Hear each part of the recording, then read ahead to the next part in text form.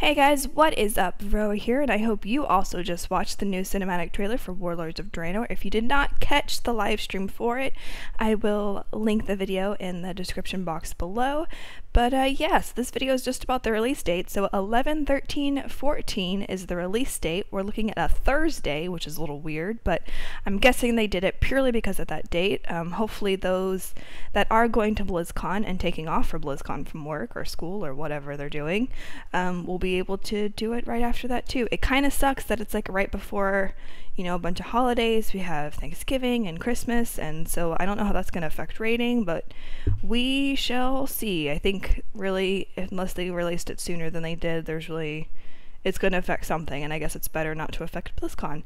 But let me know what you think of the date, what you thought of the cinematic trailer, and how excited are you for the next expansion? I'm pretty excited. I'm kind of over Siege of Orgrimmar.